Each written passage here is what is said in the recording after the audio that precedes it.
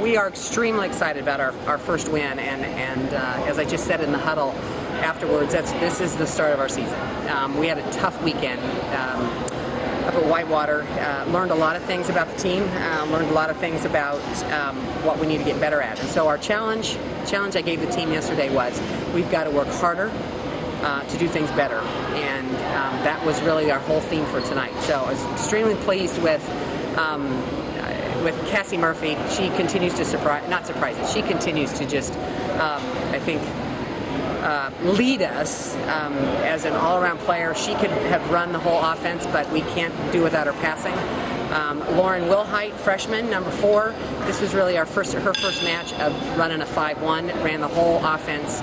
Is really connecting better with the middles. Does a really fantastic job.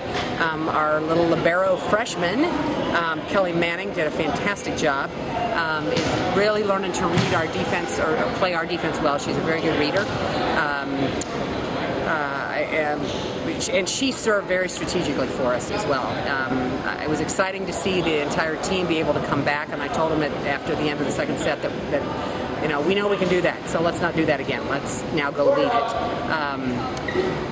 And then the two outsides, who really neither have seen a whole lot of time on the outside, freshman Madeline Taylor and sophomore Andy DeMoss.